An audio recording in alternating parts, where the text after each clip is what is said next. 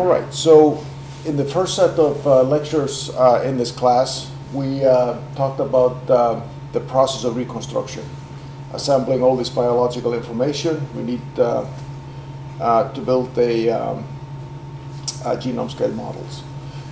And we call this a reconstruction process, but some people like the phrase assembly of a reactome in analogy to assembly of a genome.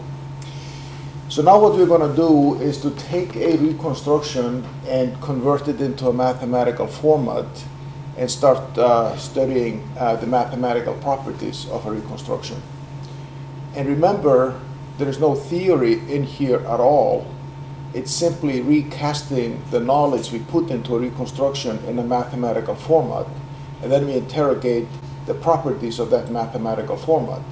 So whatever those properties are, they come straight out of the data that we have assembled to put the reconstruction together.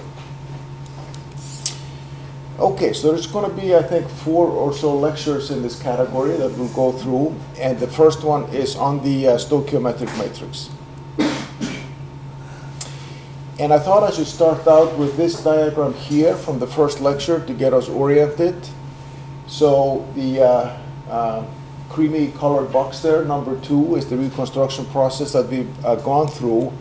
And we're going to be proceeding down this diagram, and what we're going to be doing in part 2 of the class is to go from level 2 to level 3, and that means that we're going to mathematically represent the reconstruction, so we can do all these computations that are shown in blue in the third step in that diagram. So here's a screenshot from the textbook, and there is a quote here on top to the former director of the National Institute of General Medical Sciences, Marvin Kasman, who was emphatic about the fact that the life sciences had to become more mathematically oriented. And in this quote, he says that over the last 30 years, the life sciences have been a refuge for those that want to do science without mathematics or without doing numbers. And I guess that refuge is getting smaller and smaller now. And basically, as shown at the bottom here, what this involves is a transition from this icon of a network that is so familiar in the life sciences to this icon of a mathematical matrix that is so common to those doing computer science or any kind of numerical simulation or engineering. So that's the transition that the class will go through now.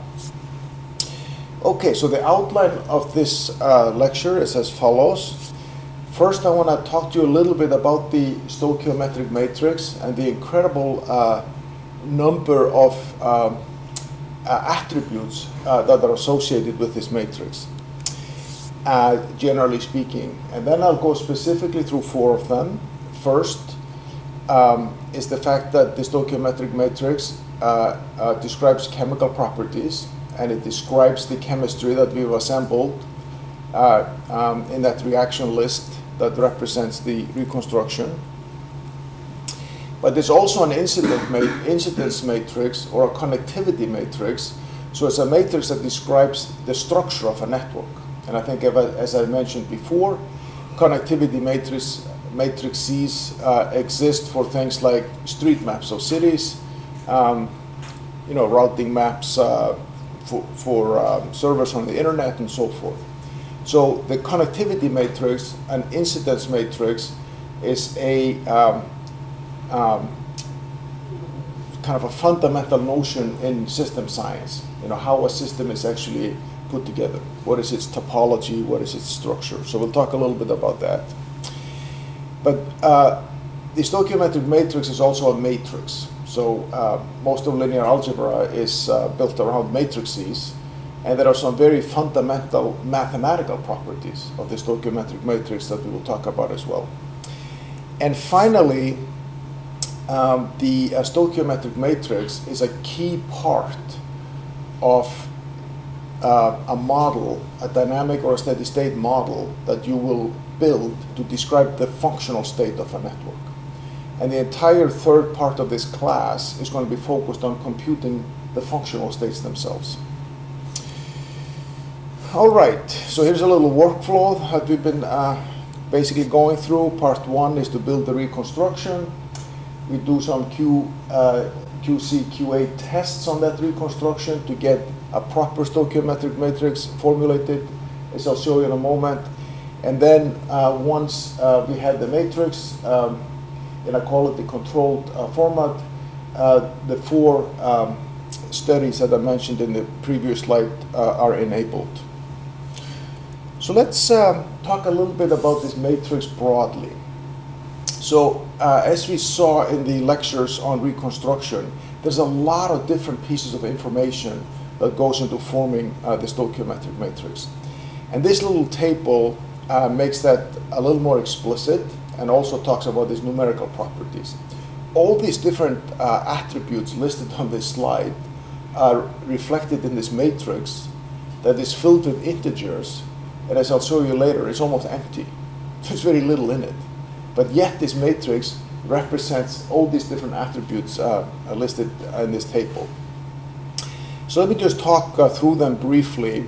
So first is the informatic basis for it, and we have talked about that at length in the previous lectures. We build it mostly based on the annotated genome of the target organism and a deep survey of the biblioomic data that's available for that organism or next of kin, whatever information we can dig out of the literature to build this matrix.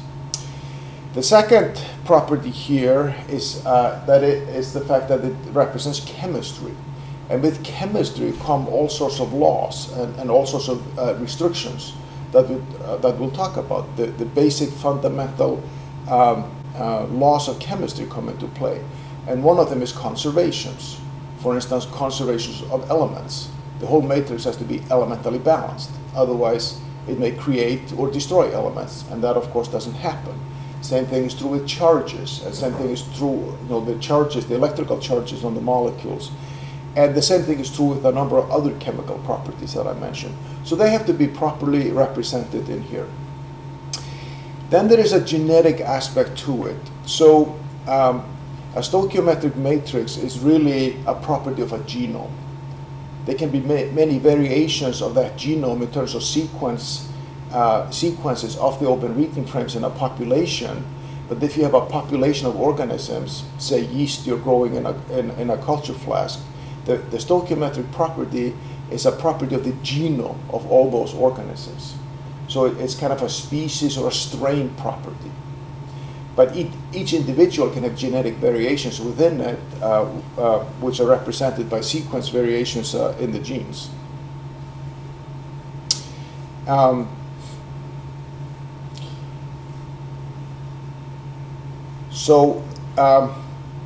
Then if you look at stoichiometric matrices of many different organisms, we can therefore use it as a basis to compare species, what's different between them, because it's a genome property. And we saw a little bit that, for instance, in the segment we had on communities, namely where we can see evolution over time by successively calculating a stoichiometric matrix that describes evolution of a species from a strain, I should say, or a species from one form to the next. And that's something we call distal causation. So the stoichiometric matrix can be used to study changes over successive generations of your target organism, or more broadly in a whole branch in the phylogenetic tree. And ultimately, maybe the whole phylogenetic tree can be studied through a stoichiometric matrix if you have validated matrices throughout those branches.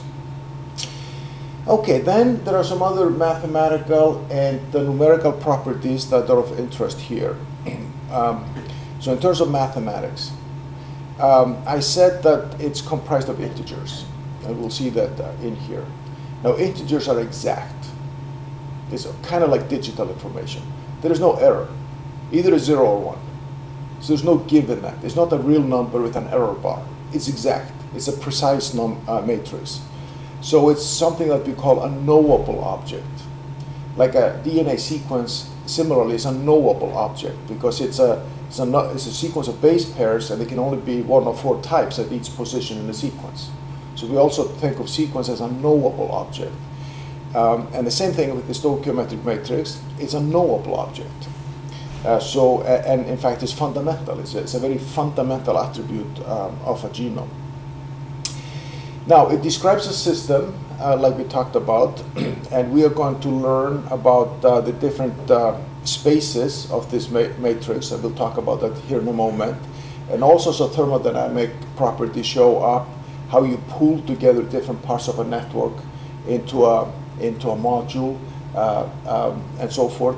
That's also a property of the matrix.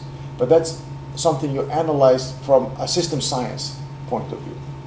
And then finally, with respect to numerics, like I said, it is a digital matrix, if you will, just integers. It is very sparse, and as I'll show you for genome scale matrices, less than 1 in 100 element is non-zero. So often you can do sparse matrix calculations, therefore, with a genome scale stoichiometric matrix. And stoichiometric matrices for metabolic networks are well conditioned because all of their elements are of the same order of magnitude. It is easy to do the computation with it. And that's nice. It means that we can do large-scale optimization with it very quickly. So that's actually an astonishing array of attributes that are associated with this matrix. And each one of them is pretty significant, as it turns out. All right, so that's just a brief overview of the stoichiometric matrix. So now I'm going to go through 4 different segments in this lecture to address the 4 different properties that I mentioned in the outline to the lecture. So first we'll talk about S as a data matrix. So as shown in the top right on this slide, the values of the elements in S are integers. It's 0, 1, or -1 mostly. Occasionally you get a 2 or a -2, and I'll explain why in a moment. So here are 3 prototypic or essentially fundamental forms of chemical reactions. These are elementary chemical reactions. And the first one represents just scrambling of a molecule. This is what an isomerase does, for instance. And I think we talked about, or most likely will talk about, the isomerase that takes glucose 6-phosphate into fructose 6-phosphate. It just rearranges the molecule. So in a way, there is no reaction here. It's the same molecule is just being rearranged. The second type is a bilinear reaction where you have 2 compounds, maybe a carbon-containing compound and a phosphate-containing compound. That's why I picked C and P for it. And they combine into a new molecule. And so there's a chemical bond actually formed here. And so you have 2 independent chemical entities that come together and form a new one. And the third reaction in there is maybe not strictly an elementary reaction, but it's what's called an exchange reaction. So you have 2 molecules bouncing off another, and a moiety on one is transferred to the other. So I have a moiety there called CP and an A then that react, and that part of CP, the P, is transferred to A. So this is like the movement of a high energy phosphate bond from one molecule to another, and that's where the choice of these letters comes from. Probably the most common reaction in metabolism, moving a phosphate group around. Okay, so S is a data matrix. It represents all this information here. And if I take these reactions and write out a stoichiometric matrix that describes them, we get what's shown on the right. So the columns of this matrix are the reactions, and the rows are the compounds. So if you look at the first column that represents reaction number 1, you see a -1 in the first row where X1 is, and X1 designates that molecule CP, because it disappears in that reaction. So one molecule disappears. Then if you look at the second row, there is 1 or a +1 because X2 appears. And then 0 in the rest of the column because the other molecules represented by the other rows are not participating in the reaction. And then the second column is formed in the same way, and the fourth column is formed in the same way. So this is a pretty easy process. And you can just layer into a reconstruction reaction by reaction and build up more and more columns, and there will be more and more compounds, so the number of rows keeps expanding. Now, when can we get a 2 in the matrix? That's when you have a homodimerization. You can have 2 glucose molecules reacting to form a disaccharide. And that's what's indicated by C plus C becomes C2. And if I write that out further, that just means 2 molecules of C become that homodimer. And in that case, I get a 2 in the stoichiometric matrix. It happens, but this is rare. So most of the time, the stoichiometric matrix will have 1, 0, and -1. And in fact, mostly zeros. Okay, so let me talk a little bit about some of the information that's associated with the stoichiometric matrix. And we talked about the GPRs, the association of genes to proteins to reactions. And now a reaction is a column in the stoichiometric matrix. So all the reactions enabled by a gene or clusters of genes is going to be reflected as a set of columns. And these are indicated in here. So there's a different forms of GPRs and how they map into the stoichiometric matrix. So let me show the matrix here below. So there are 3 scenarios shown here. The first one is maybe the prototypical one we think about first. There's 1 gene encoding for 1 protein, and that protein carries out 1 reaction. And there will be 1 column as a result of that appears in the stoichiometric matrix. But then we may have promiscuous enzymes, like we have talked about. A transaminase will be able to transaminate many different types of molecules. So you may have 1 gene and 1 protein, but many reactions. So 1 gene may generate many reactions. And in the case of isozymes, you will actually have 2 genes and two protein, but they do exactly the same thing. So they will just lead to the generation of 1 column de facto in this matrix. And then there are more complicated GPRs than those shown here. And they similarly relate the genes to the columns in the stoichiometric matrix. So, therefore, the stoichiometric matrix has an explicit genetic basis. And this is what I've been talking about. So the gene portfolio of the target organism is represented there. Then, of course, I've also mentioned that the location of the genes is, of course, also represented. So you can map that gene onto a location on the genome. All right, so this is how this mapping takes place. So when you do this, something like this happens. You have a set of reactions, like shown in that table to the top left. These are the glycolytic reactions. So I have some abbreviations in the first column for the reaction.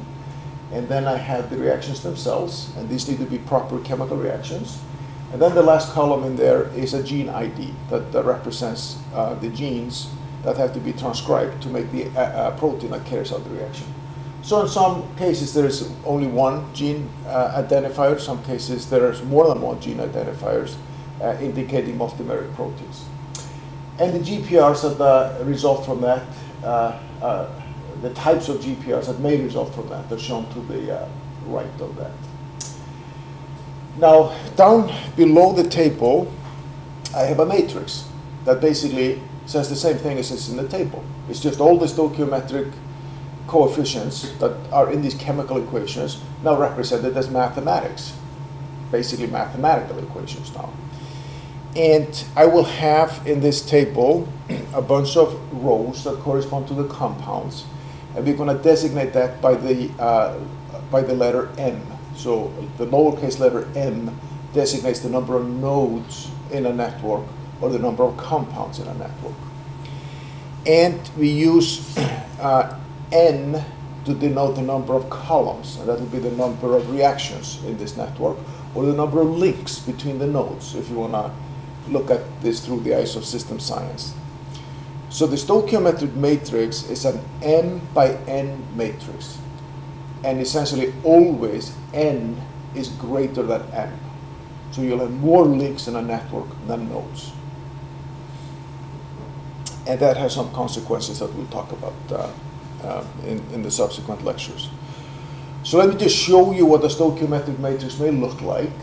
So this is an image of the stoichiometric matrix for the E. coli model that was called AI1260. And there are something on the order of, what is it, there are 1,800 or so compounds in here, and over 2,000 columns, or over 2,000 reactions. Now let's look at this matrix a little bit and observe some of its features. You see about halfway through the matrix in terms of rows, there are a few rows that are really populated with dots. So the way this image is done, there is a blank when there is 0, and there is a colored dot when there is an integer in that location. So there are a couple of rows in there that are just littered with blue dots or stoichiometric coefficients. So these will correspond to compounds that participate in a lot of reactions, because a lot of the columns will have a dot in that row. So these will be molecules like water, the proton, ATP, ADP, and the like. So that's one observation we have there. Then we see kind of a band-like structure, diagonal band going down there. This is a result of the way the reconstruction is done. Reactions are being placed in some order. Maybe you start with a pathway like the TCA cycle, so you put them in order, and as the reactions are laid in there, more and more compounds appear, so you start adding the rows. And this kind of diagonal band that goes through there is really a reflection of how the reconstructor built the matrix. This almost tells you the order in which he went through the reactions and placed them in the matrix. And this is often very much follows kind of classical pathways that you want to look for in the organism to begin with, but then it may diffuse as you start going through the bibliome for that organism. And you look down the columns, about a third of the way, there is a column that has a bunch of just like diagonal elements. These most likely are the exchange reactions. So there's only one dot per column. So, and then there's a reaction that goes to the outside. And there's no accounting for the compound on the outside. And we'll talk more about these inputs and outputs. I can randomize the sequence of the columns or the rows, and it's still the same matrix, and it still is exactly the same content in it, which is kind of interesting.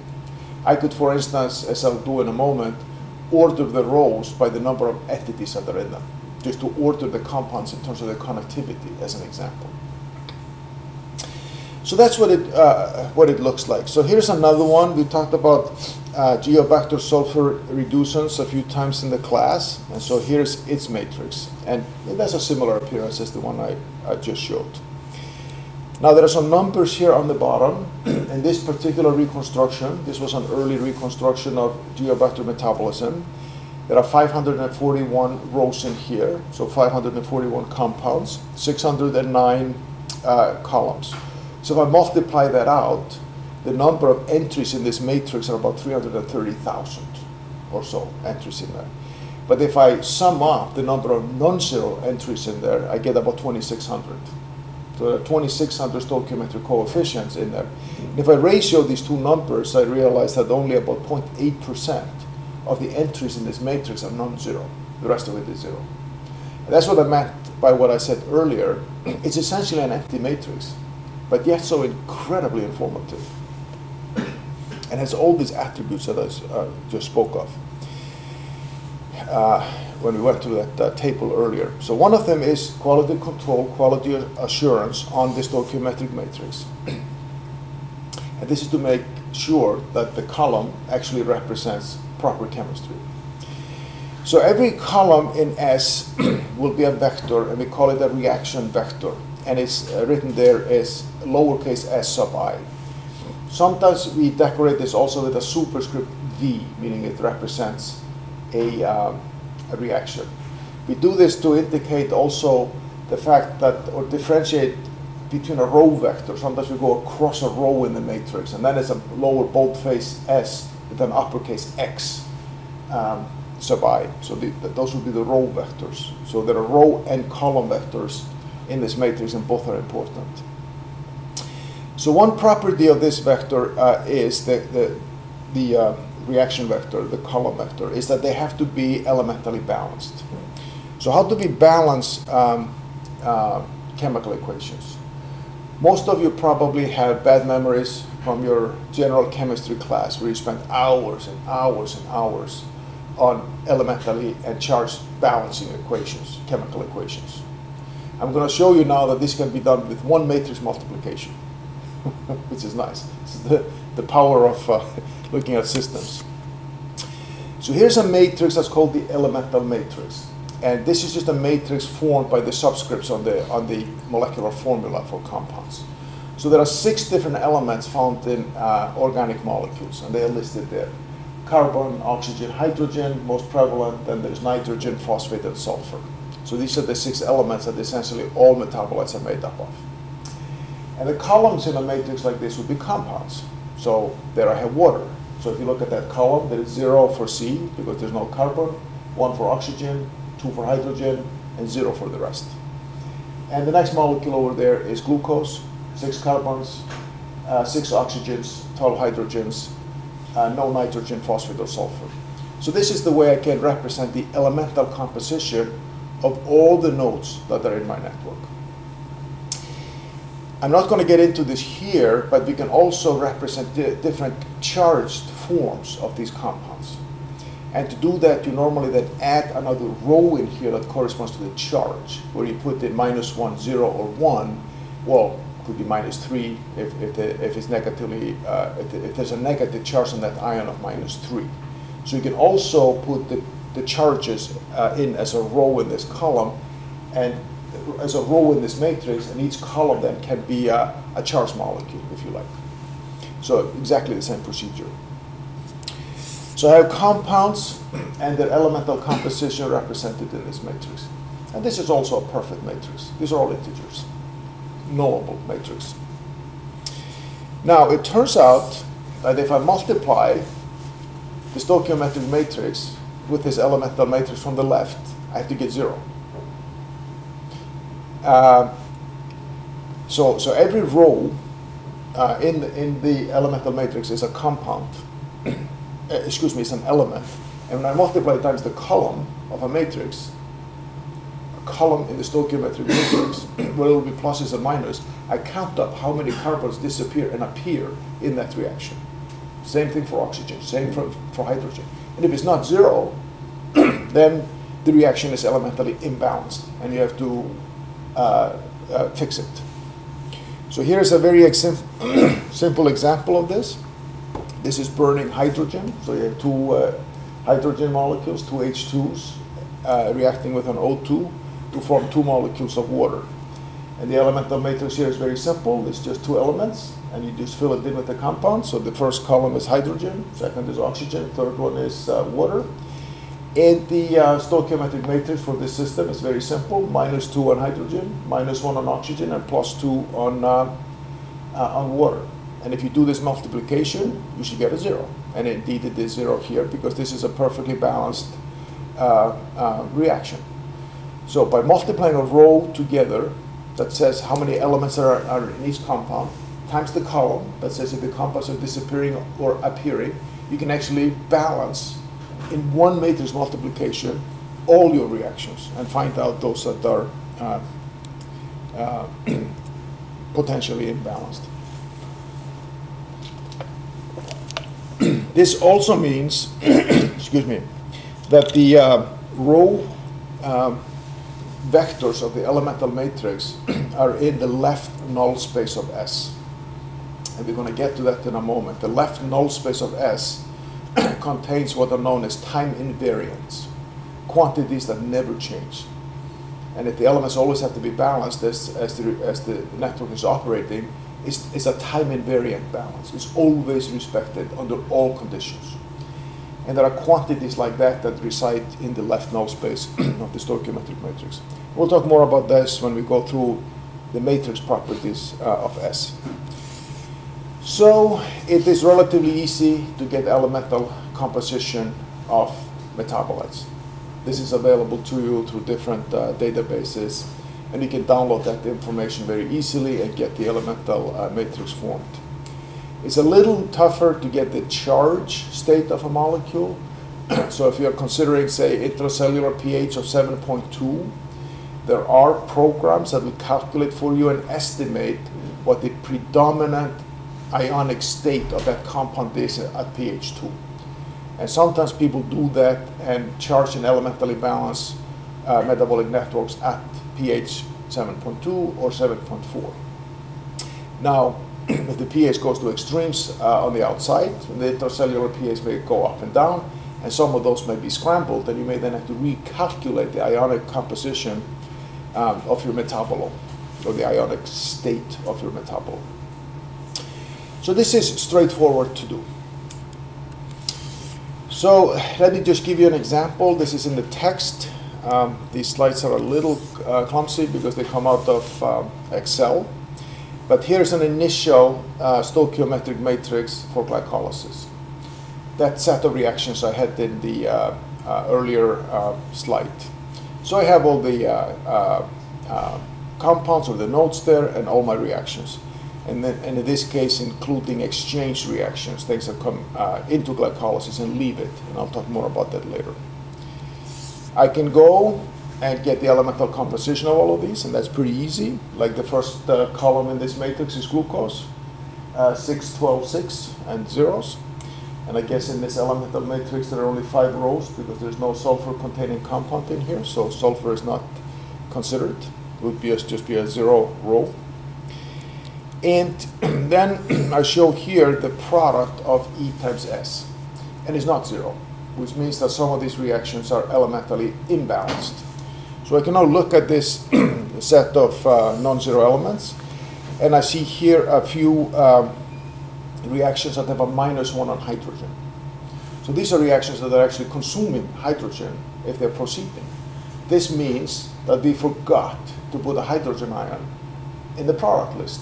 So we have to add that now into the chemical reaction to make it proper. Here is one that consumes 2 hydrogens and 1 oxygen, and that's water. So water was a product of this reaction, but it wasn't in my initial reaction list. So I have to go now and fix that and put water into the list of products from the reaction. And I guess here is another set of reactions that produces hydrogen. So we forgot to put hydrogen as a reactant. And here is a reaction that's missing water and hydrogen as an example. And here's another one that requires hydrogen also. Now, the last 2 columns in here, I want to maybe point them out. The second to last column says glucose in. So this is the import of glucose. So there, in a transport reaction like that, there's nothing on the outside. There's just glucose comes in. So exchange reactions with the environment will be elementally imbalanced because I just all of a sudden get, in there, I get 6 carbon, 6 oxygens, and 12 protons. But when we balance the whole system, there will be a boundary flux somewhere else that dumps them into the environment. And the overall inputs and outputs have to be elementally balanced and charge balanced. Okay, so here's this matrix again, but now I have added these 2 rows in here, hydrogen and water, to elementally balance all the reactions. So all these errors that I had in the previous multiplication is gone. And now E dot S is 0 for all the internal reactions, not the boundary fluxes. And the boundary fluxes are going to be denoted by a lowercase b for a boundary flux, so b sub I. So the boundary fluxes will not be balanced. But a balanced pathway that goes through the cell has inputs and outputs that have to be elementally balanced in a steady state. So this is an example of a quality control test. So I can come now with a matrix that's been QA'd. It's been quality assured with respect to this chemical property. But there are others. There's a charge, for instance, like I mentioned. Okay, so those are some comments on converting data into a matrix and then quality controlling it to make sure it's a proper matrix in terms of its chemical features. Now, let's move on to the next topic. And now we're going to move away from the world of chemistry into the world of system science. And now we're going to start to look at S as an incidence matrix or a connectivity matrix. So, connectivity matrix have system science like attributes to them, like a graph or a map. The stoichiometric matrix has a number of maps associated with it. So if you look at this matrix through the eyes of system science, we don't look at the columns as reactions, but we look at them as links. And the rows are not viewed necessarily as compounds, but they're nodes in a map. So for instance, associated with the stoichiometric matrix is a reaction map, which are all the nodes, the metabolites or the compounds, and links between them, which are the reactions. And this map is very familiar because biochemistry textbooks are filled with these kind of maps. This is a familiar map. There are no numbers associated with it. It's just a topological representation of a network. Now, what we are going to be learning how to do in the class is to compute a particular state of that network. What are the actual values of these fluxes that are flowing through there? And that little image here in the bottom left corner of the slide shows the flux vector, and it has numbers in it. And it tells you what the reaction fluxes are through each one of those links. And we can map that data, that numerical data, onto my reaction map by putting numbers above there. And now I get what's called a flux map. A flux map conveys a particular state of that network. And in this case, it's a steady state map. There's one flux unit coming into that first node there, half going out of the two exits. And then there's a half a unit of flux going into the second node, and there's an even split there again. 1/4 of that flux unit is coming out on each of the other reactions. So this is a balanced flux map. And this is the sort of a steady state flux map that we will be looking to compute. So no real surprises here. Now, it turns out that if you transpose the matrix S, you also get another set of maps and graphs that may not be as familiar. So in this case, the links in this map represent compounds, but the nodes are the reactions themselves. And this you rarely see in a biochemistry textbook. But when you compute some of the properties of a network, you might choose this graphical representation. Not extensively used, and it's an opportunity for kind of computer science type research, actually, how to visualize the transpose map, or the maps of the transpose of the stoichiometric matrix. So they will look like this. You'll have a map, but the node in it is a reaction. So what flows into that node will be the link, and that's now a compound. So reaction 1, there is a node, so there's one substrate that flows in and two products come out, and so forth. So this is called a compound map, okay? And if I map onto this particular numerical values for the concentrations of these compounds, I get my concentration map. And so this is a way to represent all the concentrations.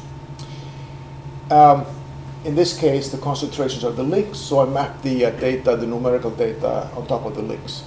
Of course, in the previous map, I could also have mapped concentration data and associated it with the nodes. I can also put in this the flux values, but they would now be associated with a node rather than a link on the previous slide. So here are 4 maps that we often talk about associated with stoichiometric matrix. Okay, so this is related to certain duality properties that some of you will recognize if you've had classes on optimization. This is just a dual view of that network. You can look at it in terms of the fluxes or the concentrations. And you know, here is the matrix transposed up there, and the 2 maps that you might associate with this matrix. In this case, I have no numbers, so just the reaction map and the compound map. All right, just quickly show a couple of examples. Here are 3 versions of a reaction. A plus B equals to C, and 1 reaction vector, so a very simple stoichiometric matrix, -1, and a 1 for the columns on A, B, and C. Right below it, I've actually put this into a system, and I'll talk more about that in a moment, and drawn a dashed box down of the reaction. So now I have boundary fluxes flowing in and out. for A, B, and C. A and B coming in, and C going out. And then the last box in there is when I've kind of drawn a boundary even around that, the system itself and the exchange metabolites, so it's kind of like the whole universe. So now all of a sudden I have external concentrations of A, B, and C, and that will generate 3 new rows in that stoichiometric matrix. So these are 3 stoichiometric matrices representing that reaction in a different setting relative to how we view a system. And I'll show you more about that in a moment. Now, if I transpose these matrices, I get what's shown on the right-hand side of this slide. So now my transpose matrix is -1, -1, 1 as a row vector. And the map that corresponds to that is now a bilinear arrow that goes in, because I need A and B to flow through that arrow in the same amounts into the reaction, and then C comes out. And then you have the other 2 compound maps that correspond to case 2 and 3 on the left.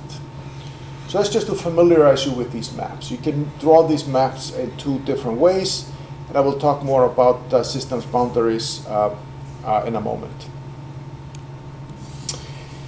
Now, the much more common way to view reconstructions is a reaction map than a compound map. And here is the reaction map for AF 1260. So these are all the reactions in there, 2,000 of them or so, and the, 1,700 or so nodes in it. Very complicated.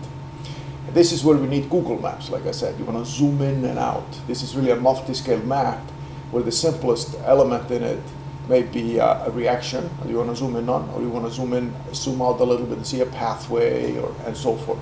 Or you can zoom all the way out and see the whole map, like the entire, say, street map of San Diego as an example. So these are things we like to work with. We can map data onto these, like I said earlier, and visualize that. Sometimes you map expression profiling data on there, say onto the reactions, and you might even have a GPR also coming out from the reaction if there are multiple genes being expressed and associated with that reaction. So this is a great way to represent the reconstruction and also data or the result of a computation. Now it turns out that the compound maps are very difficult to draw. And the reason is that we have these highly connected metabolites. So something like ATP may be flowing into 800 reactions. So that's very hard to do that, to have that, you know, arrow that braids into 800 different nodes. That's a little tough. That problem hasn't been solved yet, how you actually represent the compounds map on scale. For smaller maps, it's possible. And this one here is shown for glycolysis, but we've still disconnected the most highly connected compounds in here, the proton and ATP and ADP, because they would participate in 8 of these reactions. So you'd have arrows, you know, going between 8 of them into 8 different nodes in here. So that's a challenge, really, in visualization and kind of human interface. So that's probably why the other map is much more commonly used, at least when you're looking at larger scale networks.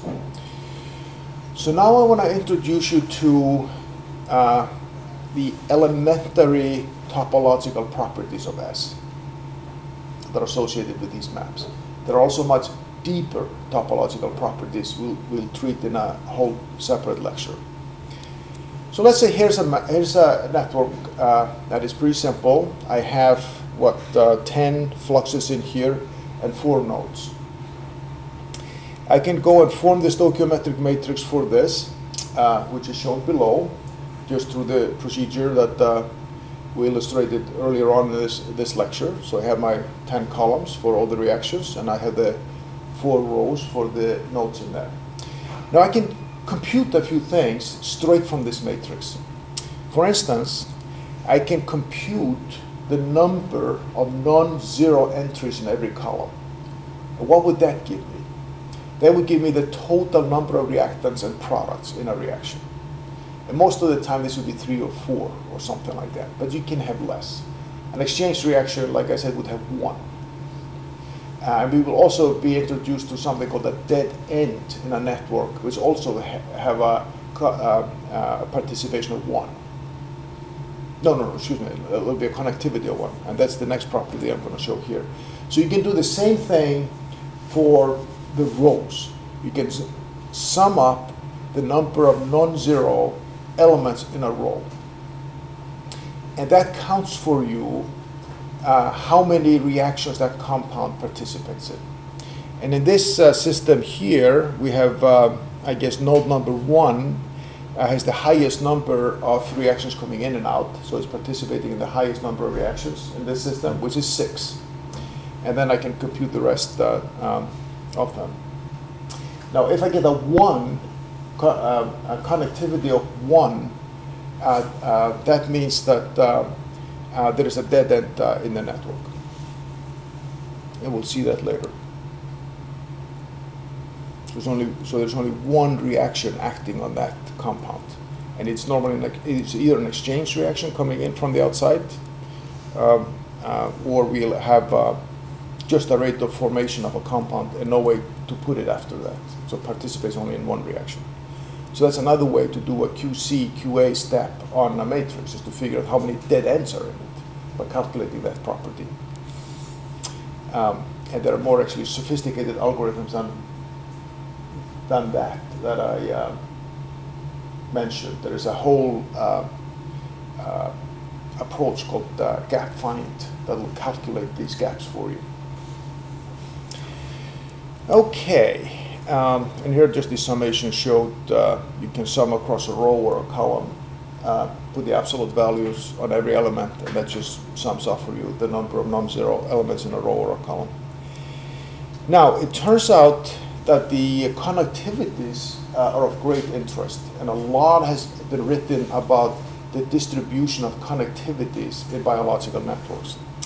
Let me introduce you to that a little bit. So this graph here schematically shows this number row, which is the connectivity, rank ordered on the x-axis. So I take all the rows and I rank order them from the highest to the lowest number. And then I just rank order them like shown here. And that can be done by matrix multiplication that is indicated by that funny symbol there by the axis. But it's basically the connectivity. So I rank order them from high to low. And if I plot this on a log-log plot, this tends to be a straight line. And that means that there is a power law distribution of connectivities. And this has all sorts of interesting implications that people talked about ad nauseum about 15 years ago or so, when this realization came that most biological networks, when you started looking at them on scale, had this property. Why is it the way it is? What does it mean, and so forth. So you can find a lot of literature on that. So, but from a functional standpoint, this means that there are few nodes in this network that are global in terms of their connectivities, like ATP. So any perturbation of that node, the content of that node, is going to disturb a lot of links and have a global effect on the state of that map. Conversely, there are many nodes. Most of them have a low connectivity, maybe just one in and one out. So if there's a disturbance in that node, the disturbance is very local in the network.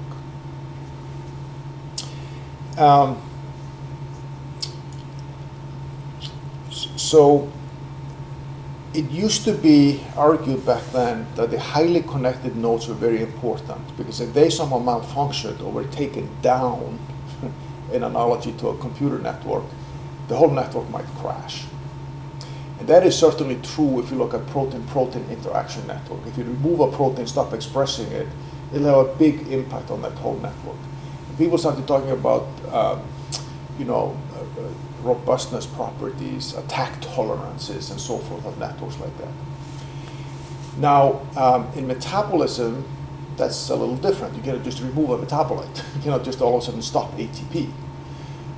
So that has a different meaning in a metabolic network, and we can actually get to that in a moment. It is actually a way to look at drug discovery by putting in an analog of that compound that will now disturb a lot of reactions. So for a protein-protein interaction network, if you were to disturb a poorly connected node, maybe not much would happen. But if you look at metabolic network, and say you look at B12 biosynthesis, where it's just all connectivity of two, there's just one reaction making a compound and one reaction degrading it. If you take that down, there's no B12 and the whole network comes down. So poorly connected nodes are not unimportant in metabolic networks and some networks. So you have to be very careful when you're interpreting this sort of data. Yeah, okay, so this just shows how one would reorganize the rows in a stoichiometric matrix based on connectivities. You can calculate the connectivities and then rank order the rows if you wanted to. And this material is actually covered in detail in chapter 10 in the text, and we're not going to have a separate lecture on that in the class. But the most interesting parts of that chapter are summarized in this slide. And then there are some specific examples of this given in the chapter. And here we calculate this distribution, this power law distribution for connectivities in curated genome scale models. And so there are 6 of them there: E. coli, Salmonella, what else do we have? Klebsiella, Saccharomyces, Homo sapiens, and so forth. And essentially always the 3 most connected nodes are protons, water, and ATP. But then as you go down that list, you start getting things like NADH, glutamine, and so forth. And as you might imagine, a lot has been made of the slope of that line. Sometimes the slope is very steep, and sometimes it's very shallow. And that actually turns out to be an important property too. Okay, so there are a few global players and a few local players as indicated on the earlier slide. And a connectivity of 1, like I mentioned, are either the exchange reactions or dead ends, and they are of special interest. But you also see the line right above this, connectivity of 2, there's a lot of dots there. And this is a log scale, so there's a lot of dots in that cluster. So a few highly connected nodes, most of them are poorly connected, and then there's this power law distribution in between. Very common distribution in all biological networks, not just metabolic or protein-protein interaction networks, but also in social networks and so forth. And income distribution follows typically power law like this and so forth. So this is some fundamental property to biology. All right. So those are some comments on the stoichiometric matrix as an incidence matrix. Describes the topology of the network. So we'll see more of this later. So let's now move on to looking at S as a matrix and see what we learn from there. So we're going to talk about mass balances or flux balances that look like this. We take every node in that network, and we see there are fluxes coming in and going out, and we can actually sum them up, like shown in that differential equation. Just sum up the fluxes in and out. And if they are out of balance, don't sum up to 0, there will be a time derivative associated with that concentration. Either the node is filling or draining. If the balance is perfect, the flows in and out are exactly the same, you have a steady state. And most homeostatic states are like that. They're roughly steady states. So that's a sum of fluxes, and I can break this down into an inner product of 2 vectors. There's a vector there of stoichiometric coefficients, and a vector of all the fluxes. And that's the flux vector, and this will correspond to a row in the stoichiometric matrix. And I described it there now as S sub I, and I put X as a superscript, meaning it's a row in the stoichiometric matrix corresponding to a compound.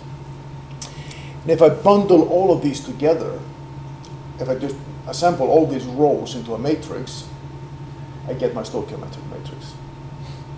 And so the stoichiometric matrix is a key part of a model that describes the state of a network. And that's why it's so incredibly informative about the function of a network. So we'll talk more about the model that we build based on this matrix, but let's first look at the matrix and its properties from a mathematical standpoint. So here I write that differential equation again, and rather than just writing dx dt, I put x dot there or x prime. These are also common nomenclatures for a time derivative. And I do this just to show that this is a vector of time derivatives. It's just a vector. And so what S actually does as a matrix mathematically, it takes a vector S of fluxes and maps it into another vector, which are the time derivatives of the concentrations. So mathematically, it's a mapping operation. It maps a vector in a vector that is in an n-dimensional space, because there are n fluxes, into another space of concentration derivatives that's m-dimensional. That's why the matrix is m by n. So that's the mathematics. That's what the matrix mapping is. So this may give you a flashback to your linear algebra class. So a mapping like this has 4 fundamental spaces associated with it. And these are going to become very, very important properties of the stoichiometric matrix. So the vector being mapped, the flux vector in this case, lives in 2 orthogonal spaces, the null space and the row space, and they're orthogonal. And we'll see in a moment what is in these 2 spaces. The vector of time derivatives also lives in 2 spaces, and they're orthogonal as well. And they're called the column space and the left null space. Now, the null space is actually, its proper name is the right null space. So there's a right and a left null space.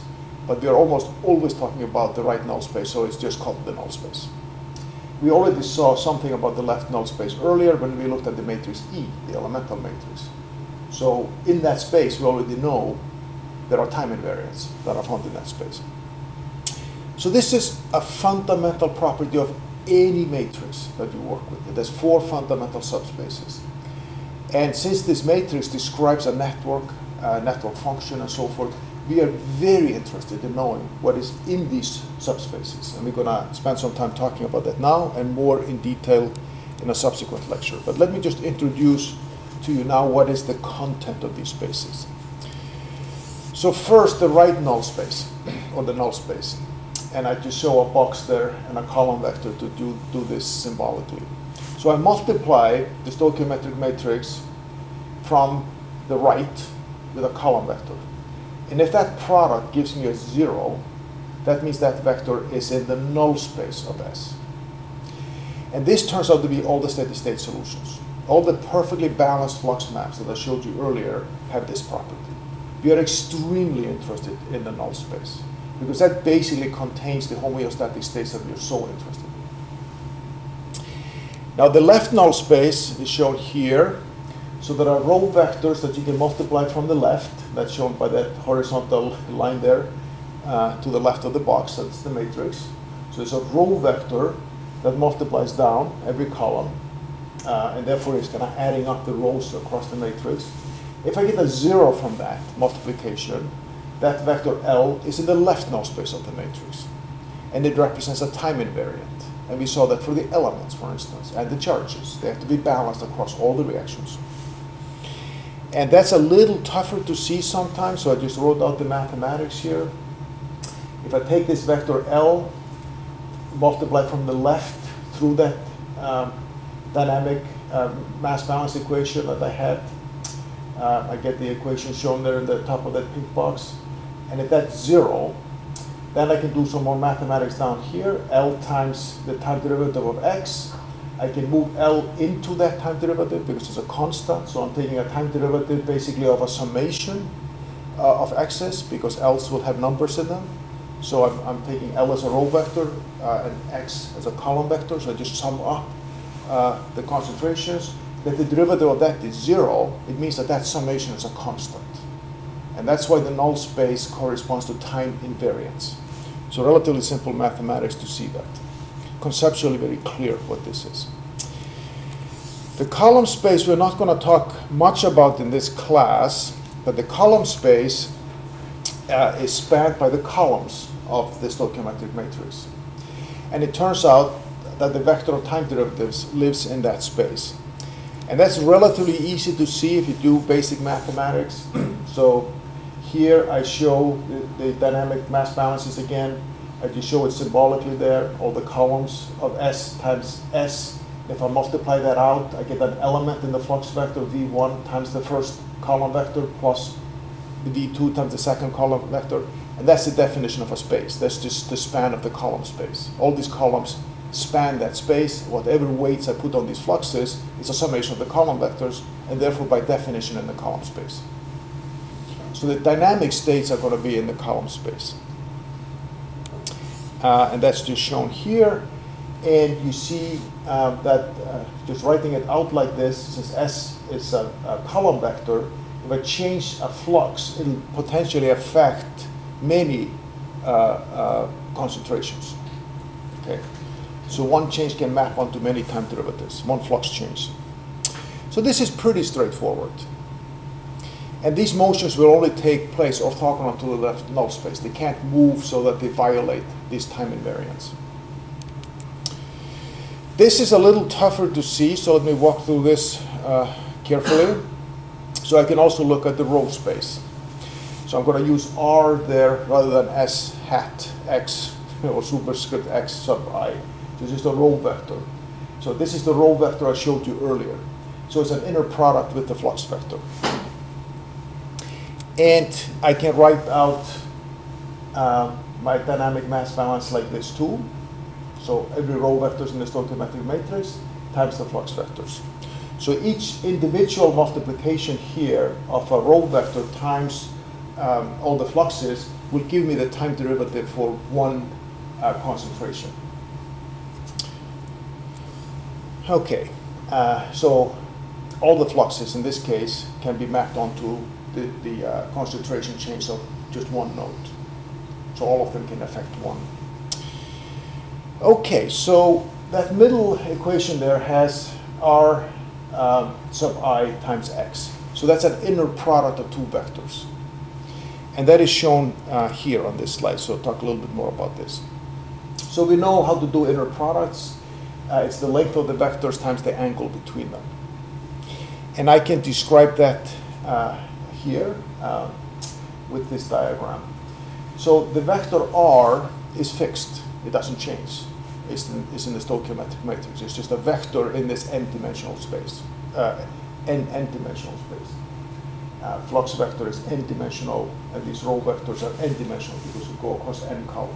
So this is a fixed vector in that space. Now, if I take the inner product of any flux state in there, I'm basically mapping that point onto that row vector and see what the component of that flux vector is that's parallel to that row vector. And so that inner product actually gives me the time derivative for that corresponding concentration. So the magnitude of that projection is important. And let me show a couple of more projections. So if I have a flux vector over there that creates a large projection onto R sub I, the time derivative for X sub I is going to be large. Conversely, if my flux vector is orthogonal to R, I project it onto R and I get zero, I get nothing. That means there is no driver for change. So these vectors represent basically thermodynamic imbalances in the system. And the steady state flux vectors has to be orthogonal to all of them. And then there is no driver for change. If I imbalance it a little bit, then all these drivers for change show up and start affecting the derivatives. So a little more complicated space to interpret. The null space and the column space are the easiest one to understand. The left null space, fairly easy. The row space is tough, like I guess thermodynamics always are. It's a little difficult to deal with this one. All right, so on to the last subject in here, and that is a view of S as a part of a model, of a functional model of a network. And I've already introduced the flux balances earlier.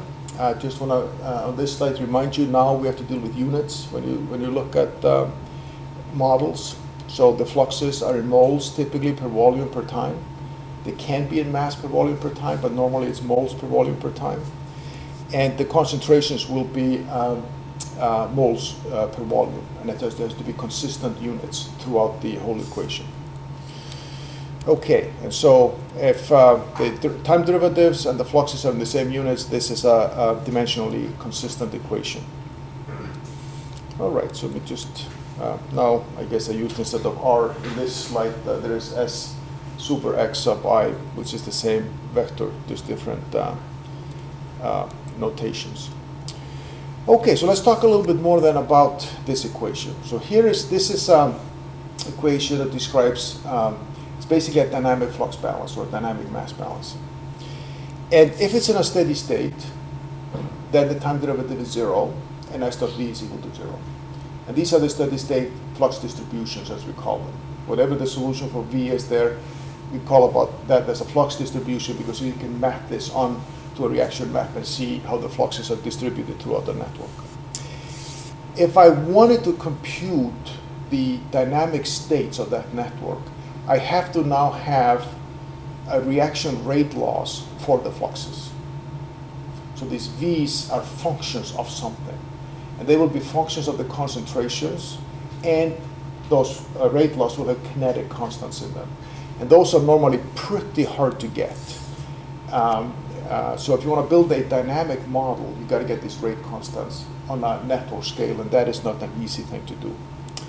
But if you can then substitute those fluxes in there, those rate laws in there into the flux vector, and now you have a differential equation you can simulate or solve. And we actually teach how to do that simulation in an undergraduate class here at UCSD. So,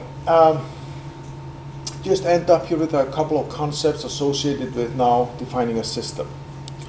So here is a reaction map. And it has some topological properties like I talked about. But if I want to build a model of this, I have to convert this into a system. And one of the most important things in system science is to define the system. What is the system and what's around it? And to do that, you draw what's called a system's boundary. And it defines what's a part of the system and what is outside the system. And then there will be inputs and outputs, things that cross that boundary, enter or leave the system.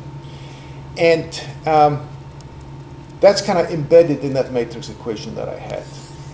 So we're going to formulate models like this.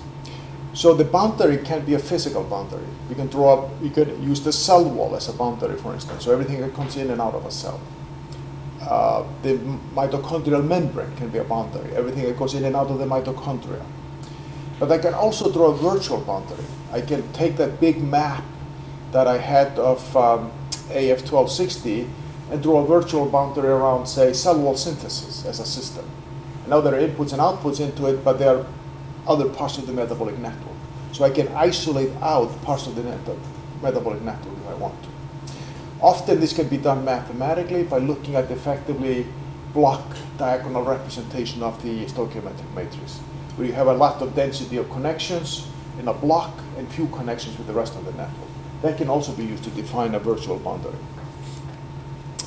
And this kind of leads us to the three different forms of S that I kind of went through quickly earlier. We can have a stoichiometric matrix that describes only the internal reactions in a system. So there's no exchanges taking place. And that's the internal stoichiometric matrix. You can use that, for instance, to solve for loops. You know, there shouldn't be any loops, and you have to zero out all those fluxes like we'll talk about. Those would be thermodynamically infeasible fluxes. So that's a quality control check, for instance, on a model. Or you can now draw a porous boundary, and some of the components internal to the system can be exchanged with the environment. And this is the most common form of the stoichiometric matrix we used. You draw a boundary around our system, and then the fluxes in and out, the boundary fluxes. And then what's outside is just a sink. We don't, it's just something comes from the outside, there's something is done to the outside.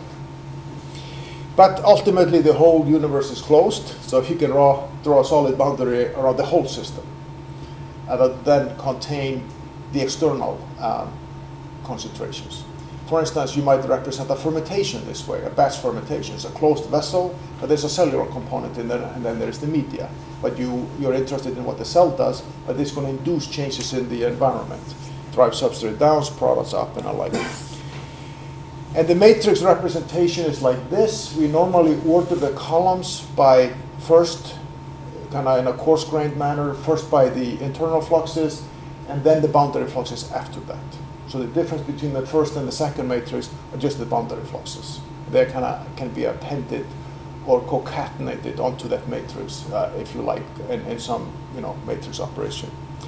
And if I account for the external compounds explicitly, I have to put a new block of rows in there that represents the outside compounds. And the lower left block in that matrix has to be 0, because none of the external compounds is participating in an internal reaction.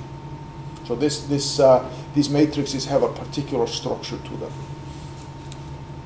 And here is a simple case. I think we won't go through that in much detail because this was kind of embedded in the earlier example that I had. Well, maybe I do it. You see the S internal is that matrix there in the top, and then that becomes one of the blocks, the first set of columns in the exchange matrix, and I add the boundary fluxes. And if I add rows at the bottom for the concentrations outside, that is now the top left-hand block in that matrix. And you see below it, it's all zeros because the compounds outside A and B can't participate in the internal reactions. So the boundary fluxes tie the inside to the outside through those columns. Okay, so finally, I just want to show you one real matrix. So here is now glycolysis represented as a system. In a biochemistry textbook, you see it's topology. But now if you want to build a systems model, I have a boundary. So I have like a solid boundary here and a porous boundary. So the solid boundary in this case would denote exchange fluxes with the actual environment. And then the porous boundary would be exchanges of glycolytic metabolites with the rest of the network. They would be internal. So it makes ATP that's used somewhere else. It makes any DH that's used somewhere else. Or it may make a precursor that goes into biosynthesis. So this is now a system. And if I formulate the matrix for it, it looks like this. And I've decorated this matrix a little bit with some annotated information. So the stoichiometric matrix itself is there, all the compounds, all the reactions. Down here, I put a QCQA test. I've multiplied by E. And I see that all the columns that correspond to the internal reactions are zeros. So I know this is elementally balanced. The exchange reactions do not, because they will bring elements in or put elements to the outside. I put connectivities at the end of the rows. I'm going to just put them there. I mean, that's information that's associated with this matrix. And then here is also the participation number. How many compounds are participating in each one of these reactions represented by the columns. So that's an annotated stoichiometric matrix. There's more information to it. And then the columns are organized in a certain way. I have the glycolytic reactions, AMP metabolism, exchange reactions, and so forth. So I can organize the columns in a way that I like.